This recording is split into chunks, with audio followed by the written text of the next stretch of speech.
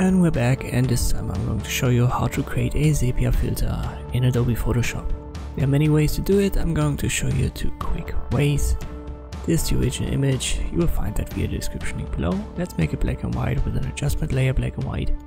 And now we need another adjustment layer, hue and saturation. Colorize it.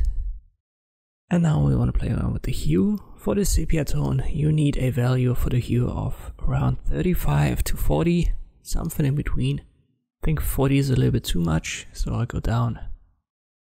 37 seems to be a good value. The saturation, I like to increase it in this example just slightly. It depends on the image that you're using. 30 is a good value here. Lightness, don't adjust it too much. Just double click on the name if you want to go back to the default. I'll go down just slightly, and that's fine. You can also play around with the opacity of the adjustment layer to adjust it further. But another thing that you can do is to simply copy the adjustment layer, press Ctrl J for that, then increase the saturation of the second one.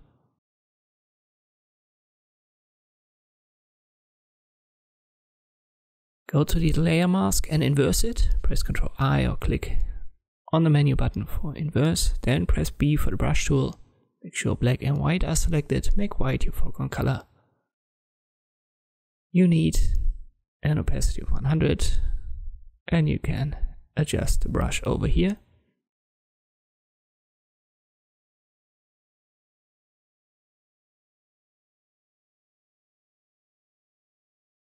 And obviously you want to have a white foreground color, so let me change that over here. And now it reveals a little bit of the second adjustment layer. You can use that to give a little bit more focus on objects in your image, and you can see the effect very good.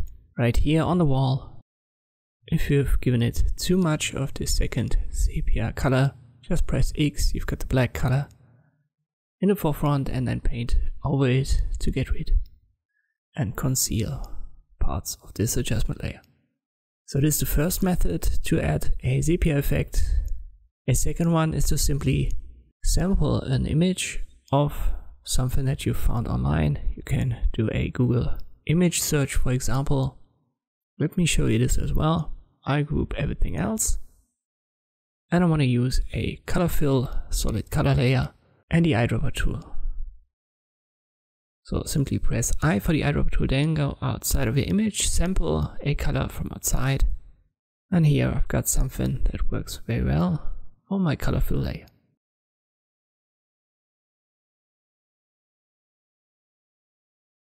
Let me rearrange my windows here. And now I'm going to use that color for my solid color layer. So adjustment, layers, solid color. There's the color. We can OK. And then we'll change the blending mode to color.